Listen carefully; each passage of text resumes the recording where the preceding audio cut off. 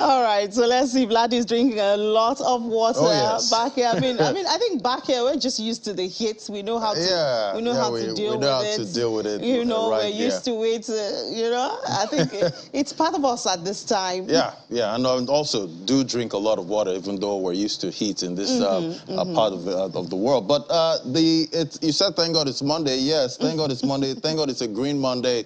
You know, in the crypto space, we're seeing. I think you sustained this from Friday. Green. Yeah, from Friday. Yes, it's quite looking bullish. But you know, traders are still cautious. You know, in this market, it could flip anyway. You know, in the coming days. But fear greed index is also looking good at 20 points, even though it's still extreme fear, and the market is showing sentiment with traders now is improving. We're at about 10 and 11 points for the past few weeks, but now getting to 20 points. Hopefully, we'll see extreme greed at some point in this market. Market cap. This morning, it's up 2.39%. Volume traded up 4.28%. And we see Bitcoin dominance there sitting at 41.72%. It's been ranging between the 40% and 43% range.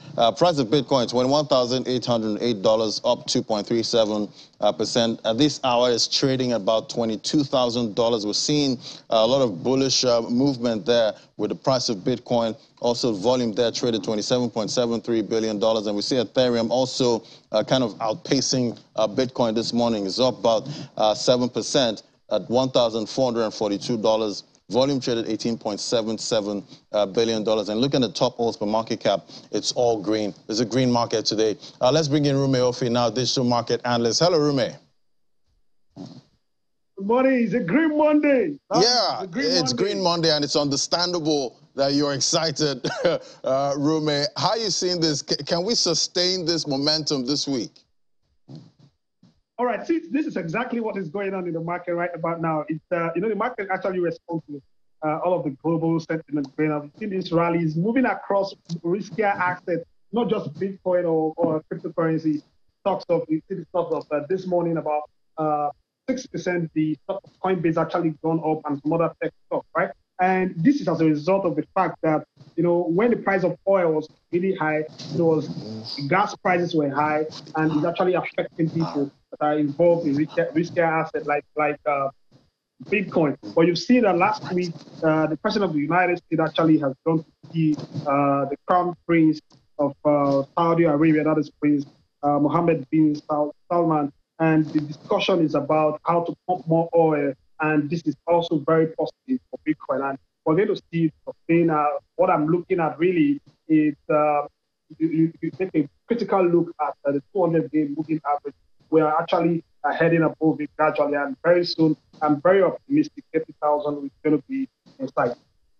Wow, 30K. Well, it will be quite interesting to see that level. We've been used to the bear market, in this market. But let's look at another story. Now, we're seeing the Central African Republic after, approving Bitcoin as legal tender. Now, they're taking it a step further to add it as a reserve asset. How are you seeing this? That country is going to be more like our kind of El Salvador. But in this time in Africa, I know it's so important. Previously, they came up with their own tokenized currency for their natural resources. This only shows that this country actually is looking forward to the realities of digital assets, for example, and it is a welcome development.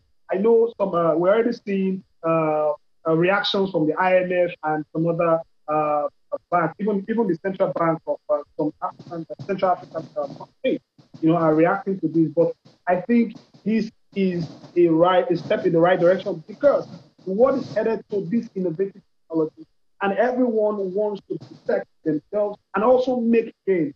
And the best time to come in is this early time. A lot of innovations, and I believe this is actually targeted towards companies that are built around the blockchain space, not just cryptocurrencies now, because they are being represented differently in different parts. For example, the UK has said they're going to see it as a financial asset, and some other countries. So I think it is positioning themselves very well, and they're going to take all of the opportunities that come with cash flow from these companies that are coming to the country. Right, and Rume, Legacy investors would argue that, you know, adding such a volatile asset, you know, into your reserve currency is quite risky, I must say. Yes, exactly. There's no doubt. It is quite risky, no doubt. But as we grow further, let's not forget, it is just 13 years and it's gaining momentum. It has done $3 trillion market capitalization. Right. Although it's $1 trillion now. So let's watch this new technology grow. Okay. And it is because a lot of people are actually speculating. They don't understand the underlying value of it. And I think that's because that when we begin to see other technologies, even rolling on the blockchain, or like logistics and some of that things, you see what NFT have done in a short period of time. It's going to really evolve, and the best is going to come. All right, Remy, quite interesting time seeing, you know, a Bitcoin as an asset, you know, added to our reserves. Quite interesting. Thank you so much, Remy. Always great to have your perspective.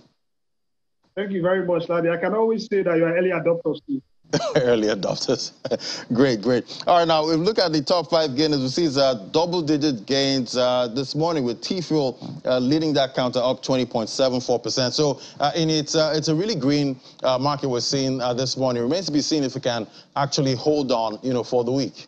Yeah, it remains to be seen. And well, we'll just keep our fingers crossed and follow the story and find out how it ends at the end of the week. Thank you so much, Ladi. Thank you.